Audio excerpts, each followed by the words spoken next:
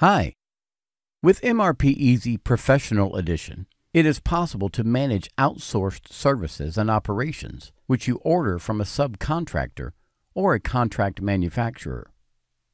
It is possible to have outsourced operations in your manufacturing process, which will be scheduled together with other operations in your production schedule. When we want to add a subcontracted service in our product's routing, then as the first thing, we must define the subcontractor. In MRPeasy, a subcontractor is defined as any other vendor in the procurement section. Now, in a product's routing, we can define operations performed outside of our facilities by that subcontractor.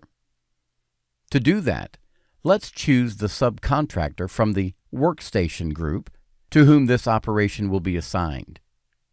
By using the setup and cycle time fields, we can enter the estimated time it takes for this process.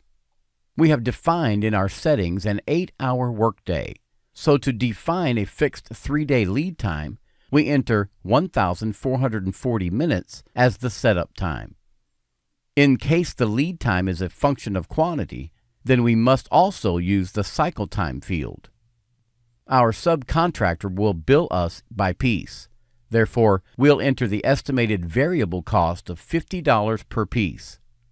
With this information, MRPeasy can easily estimate costs and lead times of your products and build the subcontracting purchase order for the operation.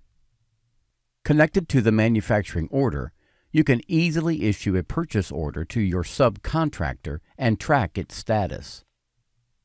Let's schedule a production run for our product, which has a subcontracted operation.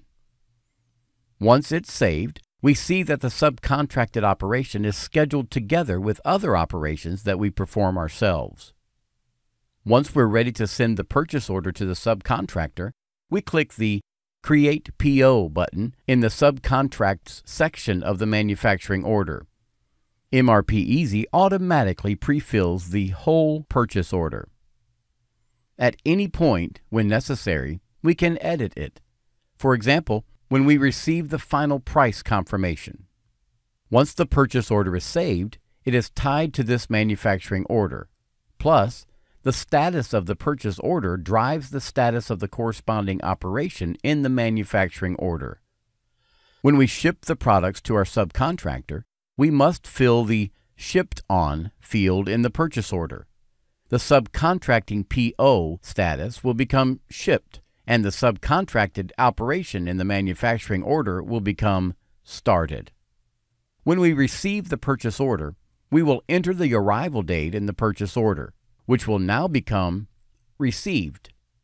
Back in the manufacturing order, the subcontracted operation is marked finished. If this operation was the last step, then to wrap up, the manufacturing order must be finalized, as usual, by clicking the Finish Production as Planned button or Finish Production button in the reporting view. Now, all products are available in stock and all materials have been consumed from stock. Plus, the costs of the subcontracting purchase order are included in the cost of the products.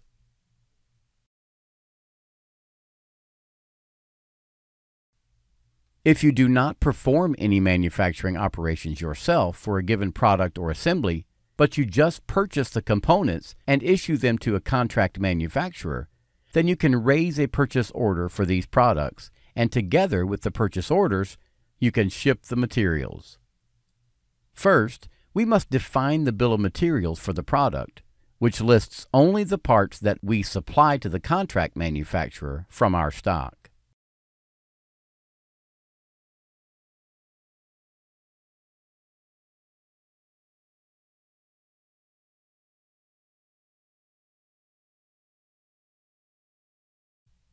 Now, let's change this item to a procured item and add a purchase term so that MRPeasy can automatically pre-fill the purchase order with vendor details, prices, and lead times.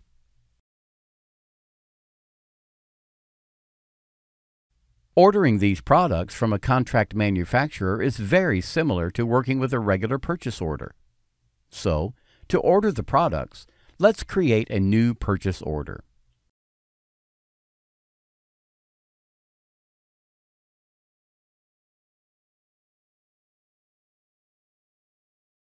After clicking Save, a new section appears for booking the free issue materials and shipping them. Let's click on Book Materials to book them from our stock according to the bill of materials and the ordered quantity of products. Clicking Show Bookings shows us all materials that have been reserved for this subcontracting purchase order. To plan the shipment of materials, let's add a new shipment. Let's check all the pre-filled details and save. Currently, this is a planned shipment and now can be seen by the stock workers. Let's report the shipping by picking the items from stock. The free issue materials have now left the stock. Back in the subcontracting purchase order, we must process and track this as any other purchase order. We can print out a PDF or have MRPeasy open the email client to order it. We can track the status in the bottom part of the PO. Once items have arrived, we can report both partial and full receipt. We've received the products into stock and no longer have any materials which were consumed by the subcontractor in stock. The cost of the products reflects both the purchase order cost and the cost of the consumed materials, which MRPeasy automatically keeps track of. The functionality can be enabled in the section Settings, System Settings, Professional Functions.